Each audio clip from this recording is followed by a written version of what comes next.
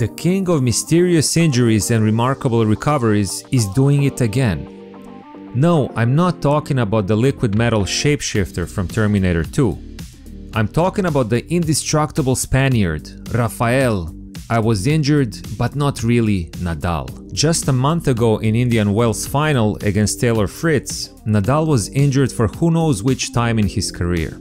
And this time not even the classic Nadal medical timeout could save him from defeat, as Fritz beat him in straight sets. After the match, Nadal said that he felt pain when breathing, and later he announced that he had a stress fracture in a rib that would sideline him for 4 to 6 weeks, putting his preparation for the French Open in jeopardy. But yesterday, Nadal shocked absolutely no one when he announced on Twitter that he is back in training on clay. You can imagine my complete lack of surprise upon hearing the news that the brave Spanish warrior once again miraculously recovered from his wounds just in time for Roland Garros. Why am I not surprised, you ask? Why, Novak? Why? Well, Rafa has been injured a lot in his career, but somehow the timing of his injuries has always been, for lack of a better word, convenient. Nadal's fans always say that he's been unlucky with injuries throughout his career, but I completely disagree. I think he's been incredibly lucky that his injuries never seem to happen during his favorite tournaments. Nadal has been competing in Grand Slams since 2003. And since then, he has missed 10 major tournaments because of injuries.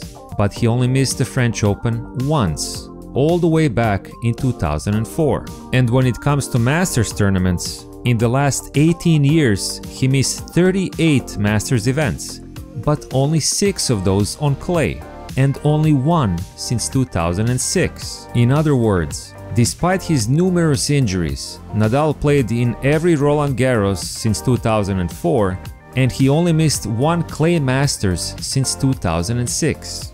Do you see how he's been lucky with injuries? It's almost like his injuries happen in some kind of cycles, so that he misses his least favorite tournaments, but is always in top shape for clay events. And speaking of cycles, what else is done in cycles? I can't remember right now. And before you say it's all just a coincidence, consider this. We all know that Nadal struggles to perform in indoor events because it's a fast surface with a low bounce, so his pusher tactics don't work there. In his 19 years on the tour, he has never won a single title in Paris Masters or ATP Finals, both of which are played indoors. And guess what?